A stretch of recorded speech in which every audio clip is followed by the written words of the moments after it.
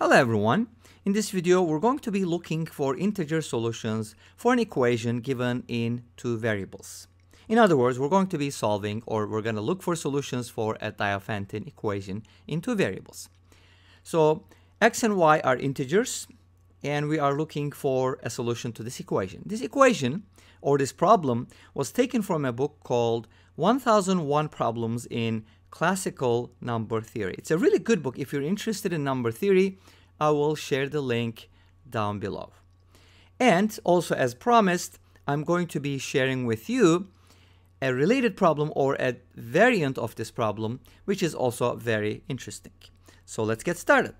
We have 117y to the third power minus x to the third power equals 5, and x and y are integers. So what am I going to do? I'm going to be presenting two methods here. So let's start with the first method. So with these kinds of equations, a lot of times we use modular arithmetic, and there's also a video that I made about modular arithmetic. Actually, I didn't make a lecture notes video. I was planning to make one, but I think that we made some videos on modular arithmetic as well. If I don't forget, I will share the links as well. So you can remind me if I don't. So first method basically involves the following. I'm going to be looking at this expression in mod 3. Why? Because mod 3 is kind of cool. You can also look at it mod 2, mod 5. Doesn't really matter, but you have to pick a prime mod. But I pick mod 3, and you'll see in a little bit why. So if you look at this equation mod 3, first of all, notice that 117, because 1 plus 1 plus 7 is equal to 9, 117 is divisible by 3. So mod 3, 117 is going to be 0, leaving us with negative x cubed.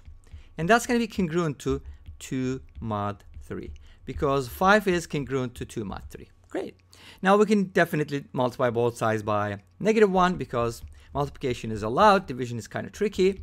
So we can write this as x cubed is congruent to or equivalent to mod x cubed is congruent to negative 2 mod 3. And since you add negative 2 basically means 1, so you can write it as x cubed is congruent to 1 mod 3. So we're kind of looking at a number whose cube is congruent to 1 mod 3.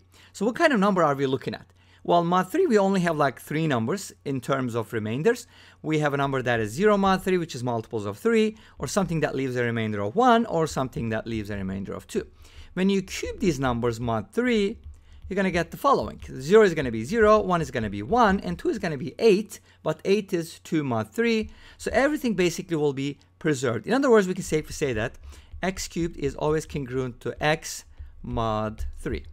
Since we have an equation that is congruent to 1, x cubed is congruent to 1 mod 3 implies x is congruent to 1 mod 3. Great. And this, we can write this as an equation, not a congruent statement. So we can write it like x equals 3k plus 1, where k is an integer. Z represents the set of integers in this case. So x can be written like that because it leaves a remainder of 1 upon division by 3. And what I can do is my favorite method, substitution. Yay. So let's go ahead and use substitution here. Substitution works like the following. Our original problem, remember, was 117y cubed minus x cubed equals 5. I'm going to now replace x with 3k plus 1. And of course, I have to cube it and then simplify this. Let's simplify this expression. 117y to the third power minus 27k to the third minus 27k squared, just by using the binomial theorem on the cube. You can just write it like this. Minus 9k minus 1 is equal to 5. And from here, you're going to get, if you simplify this a little bit more, you should be getting something like this. You know, you can leave the 6 on the other side, so kind of like add 1 to both sides and leave it like that. Now notice that everything is divisible by 3, so you can kind of divide everything by 3. That's going to give you 39 y cubed minus 9k cubed minus 9k squared minus 3k is equal to 2. At this point, you can use the modular arithmetic arguments, or also you can just take out a 3 here, because the left-hand side is still divisible by 3, which actually meant that both the left-hand side was already divisible by 9, but I didn't take out a 9 because 6 is not divisible by 9. That's why I kind of took like 2 steps here. Some people may find this unnecessary, but you know, I just did it. Too bad. Okay, minus 3k squared minus k is equal to 2. Now we get a contradiction here. Why? Because on the left hand side we have a multiple of 3, but on the right hand side we get 2, which is not a multiple of 3. So this equation is impossible if y and k are integers. Now let's take a look at it. Remember, we said that k is an integer. Of course, x and y are both integers, so this is not going to work. We have a contradiction, therefore there are no solutions according to the first method. Let's see if the second method gives us the same thing. And what do you expect, right? Okay, let's continue. Second method is going to use a slightly different approach, and it's kind of fun. I know we're kind of beating around the bush, or maybe, what is it called? Beating a dead horse. But it's kind of fine. It's kind of interesting to look at it from different perspectives. Anyways, I talk too much. I'm going to use, what am I going to use? Mod 9. Okay, great. Why mod 9? Because 117 is divisible by 9. So notice that 117 is 0 mod 9. I'm being more descriptive here. And then since this is 0 mod 9, we're going to get negative x cubed is equal to 5 mod 9. From here we get x cubed is congruent to 5. I mean, I said is, but it means congruent. Get the idea. X cubed is congruent to negative 5, and negative 5 basically means 4 mod 9. Because you can just add 9. 9 means 0 in mod 9, right? Okay. So I do have something when cubed gives us 4. Is that possible? Well, you might be thinking like, I don't have the cube root of 4, but remember, this is mod 9, so you have to be very careful. I'm going to make a table, and this table is, I think, in and of itself is kind of interesting because, I don't know, it's interesting. I find it interesting, at least, right? Okay, so we're going to be looking at a mod 9 table, all right?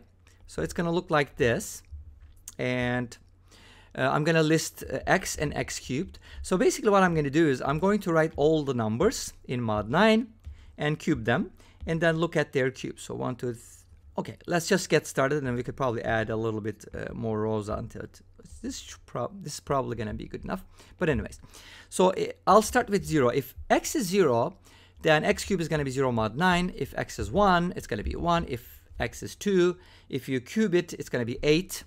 If you want, you can write it as negative 1, no big deal. 3 is going to be 27, right? Because I'm cubing it. 27 is obviously 0 mod 9, needless to say, right? 4 cubed is going to be 64, and that should be 1 mod 9 because 63 is divisible by 9.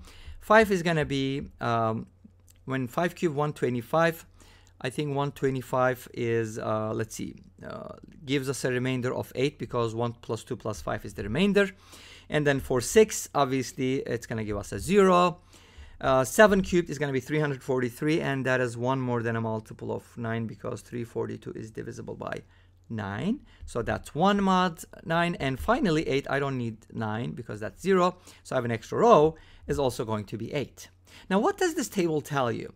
This table tells you that when you cube a number in mod 9, it can only be 0, okay, 1, or 8 mod 9. It can't be anything else. Therefore, the congruent statement x cubed is congruent to 4 mod 9 is impossible. You can't have any integer cubed is, okay, an integer cubed cannot be 4 mod 9. It's impossible. Therefore, we don't have any solutions to this equation as in the first method. Of course, they should agree with each other, right? This doesn't bring us to the end of the video yet because I'm going to talk to you about an extension. So, by the way, we have x cubed minus 117 y cubed equals 5. So what happens if you kind of flip the roles here and switch these around? In other words, set it equal to negative 5 instead of positive 5. This equation is known to have at most 18 solutions. But the exact number is unknown. And this actually brings us to the end of this video. Well, thank you for watching. I hope you enjoyed it. Please let me know. Don't forget to comment, like, and subscribe. I'll see you tomorrow with another video. Until then, be safe, take care, and bye-bye.